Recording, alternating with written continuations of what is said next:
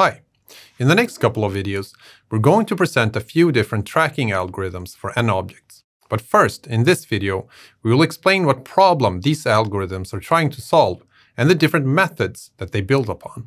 Let's illustrate the problem that we wish to solve with an example. So here we have two objects with one-dimensional states, and we have a timeline that goes from time 1 to time 10. So here the states for the two objects are shown as orange squares, and they're connected over time by orange lines that show how the object state evolves over time. We have noisy object detections, and they're shown here as blue circles. And there are also misdetections, which we can see for the object on the left at time 5 and time 9. And for the object on the right, we have a misdetection at time 6. And there are also clutter detections, or false detections, which are illustrated here by red triangles. So the purpose of n-object tracking is to process these detections and estimate a posterior density for the object states. However, we don't know the true object states, and we do not know which detections are from objects and which are clutter.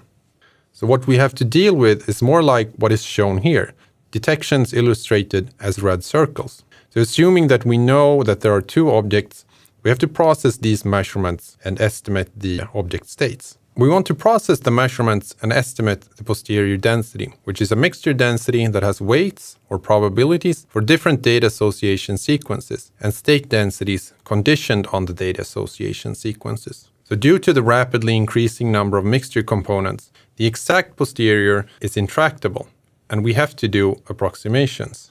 So different tracking algorithms correspond to different approximations of the posterior density. And the methods for dealing with a large number of hypotheses can be divided into two main categories, called pruning and merging. Pruning means that we truncate hypotheses with small weights. In other words, we remove hypotheses that have a low probability. This can be understood as approximating the weights of the truncated hypotheses as 0 and then renormalizing the remaining non-zero weights. Merging means that we merge several hypotheses into a single hypothesis. The mixture density for the multiple hypotheses is then approximated by a single density. A good tool for merging is to merge such that the Kullback-Leibler divergence is minimized. And we don't have to choose to do either pruning or merging. Instead, we can combine them in several different ways. For example, we can prune all hypotheses except for a fixed number of hypotheses. We can prune only the hypotheses that have small weights. We can merge hypotheses that are similar in some sense, where similarity can be measured, for example, by the Kullback-Leibler divergence. And we can also merge all hypotheses, regardless of how similar they are. Quite often, tracking algorithms that include merging starts by pruning hypotheses that have small weights and only applies the merging to the remaining hypotheses. We're going to present three different tracking algorithms. One in which we are greedy, which means that in each time step we take the best association and prune all others. Another in which we merge all hypotheses into a single hypothesis. And the third in which we maintain multiple hypotheses with high weights and prune the rest. The greedy algorithms are based on computing optimal assignments, and the posterior density is approximated by a density with a single hypothesis. The tracking algorithm that we will have a look at is called Global Nearest Neighbor, or GNN filter. And this is a generalization of nearest neighbor filter to n objects. Merging all hypotheses into a single hypothesis can be based on computing what is called marginal association probabilities. And we will learn what that is later. But in this case, the posterior density is again approximated by a density that has a single hypothesis. And the tracking algorithm that we will learn about is called Joint Probabilistic Data Association, or JPDA filter. And this is a generalization of PDA to n objects. And the last type of algorithm is based on computing the m-best assignments in each time step. So now the posterior is approximated by a density with multiple hypotheses, and the resulting tracking algorithm is called Multi-Hypothesis Tracker, or MHT. And actually, GNN can be seen as a special case of MHT, where m is set to be equal to 1.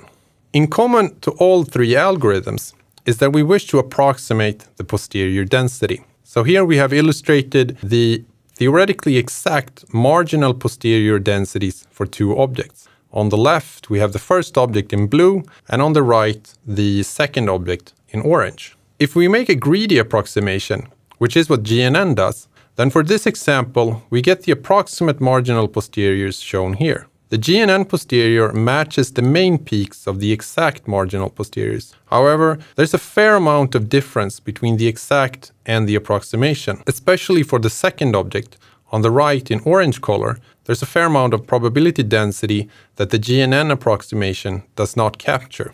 If instead we merge all hypotheses, as in JPDA, we get the approximation shown here. We see that for both objects, the approximation is arguably better than what it was for GNN. However, there's still some difference.